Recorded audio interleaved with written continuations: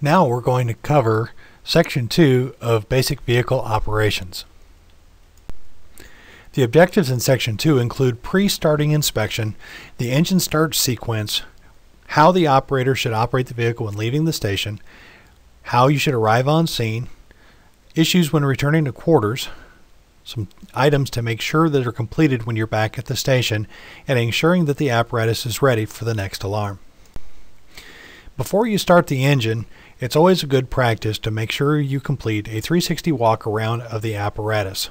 This makes sure that all compartment doors are closed, all hose is secured in the beds, and all cab doors are closed.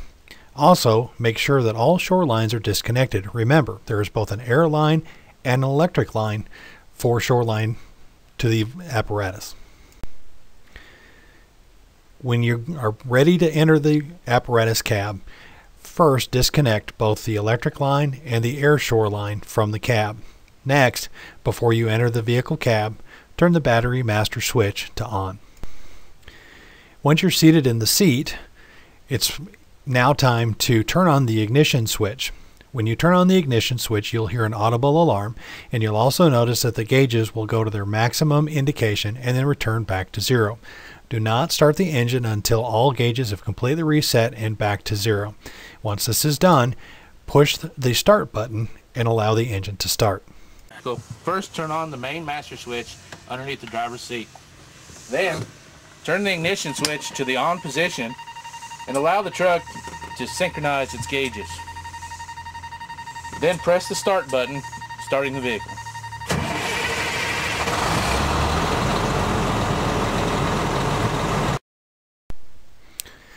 Before you leave the station, remember it is the equipment operator's responsibility to verify that all occupants on the apparatus are seated and their seat belts are on. Next, check out the front windshield and verify the apparatus bay door is completely open. And last, before you start to move the vehicle, take one last check of the mirrors down both sides of the apparatus and make sure there are no open compartment doors or other things that might strike the station on the way out the door. Once you've completed your 360 walk around and have the vehicle started, it's now time to leave the station. Remember that it is not necessary for you to leave the station at a high rate of speed. Usually a slight acceleration on the gas pedal will allow the vehicle to start to roll, and moving slowly out the station is all that's required. It's also important to remember that if you have something happen, like if the garage door starts to come down or something like that, you will be able to stop the apparatus quickly and avoid a collision with the station. As you're pulling out, remember, do not have your finger on the garage door opener and accidentally close the door on the apparatus. Make sure that the apparatus is completely clear of the station, then close the apparatus bay door. It's important also to remember that once you are clear of the bay door, not only close your apparatus bay door, but to make sure that the station is secured prior to leaving on a call.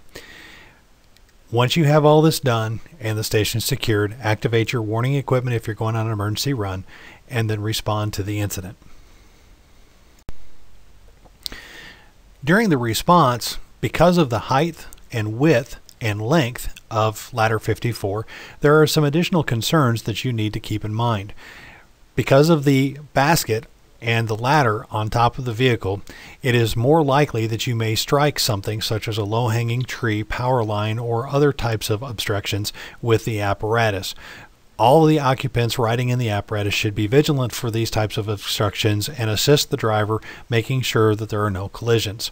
Also, because of the length of the apparatus both in front of the front wheels and behind the rear wheels, this apparatus is going to have some additional clearance issues that will need to be navigated slowly.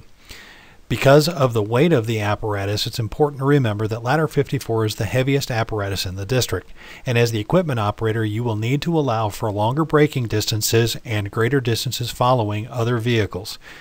Make sure that you plan your route and know where there are problems with being able to maneuver ladder 54 in areas of your district.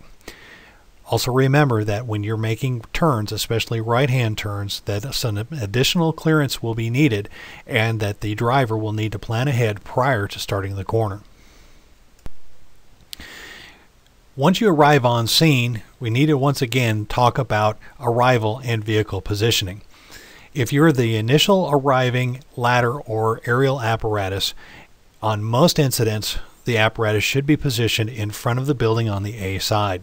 However, if you are a second or third due aerial apparatus, listen to instructions from command. They may only stage you for your initial arrival, or they may direct you to an alternate side of the building besides side A.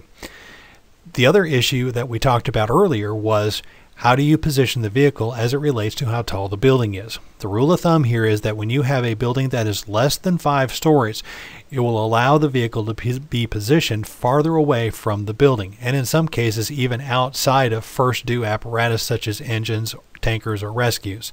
However, when you have a building that is 5 stories tall or taller, it's important to have the aerial apparatus parked as close to the building as possible to get maximum use of the reach of the ladder.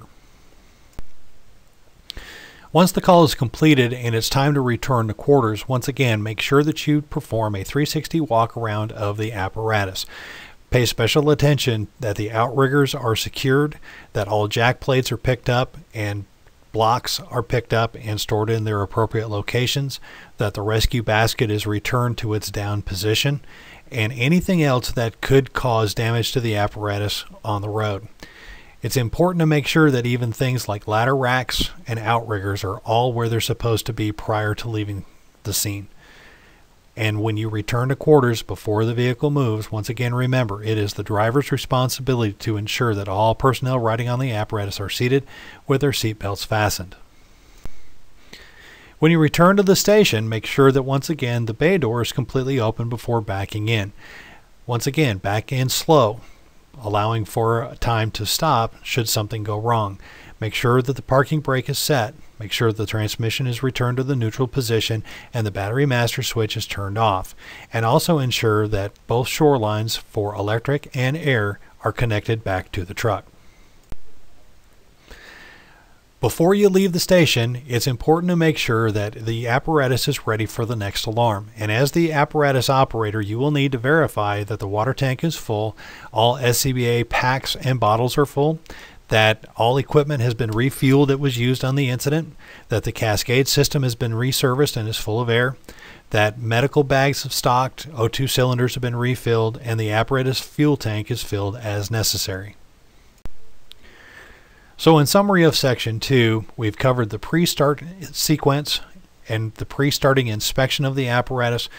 We've talked about how to start the apparatus engine, some concerns when leaving the station, the procedures for what the first due and second or third due aerial apparatus assignments may be when arriving on scene, concerns that you may have during your returns to quarters, procedures to follow when the apparatus returns to the station, and items to be checked to make sure the apparatus is ready for the next alarm.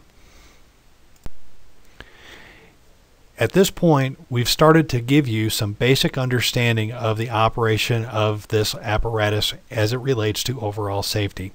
Always follow the same procedures. Make sure that walkarounds are completed prior to departure, making sure that everyone is seated with seat belts fastened and that the equipment operator as well as other personnel on the vehicle are cognizant of vehicle positioning and where they need to be when they arrive on scene. Remember that your safety and the safety of everyone on the apparatus starts from the time that you leave the station until the apparatus is safely back in quarters.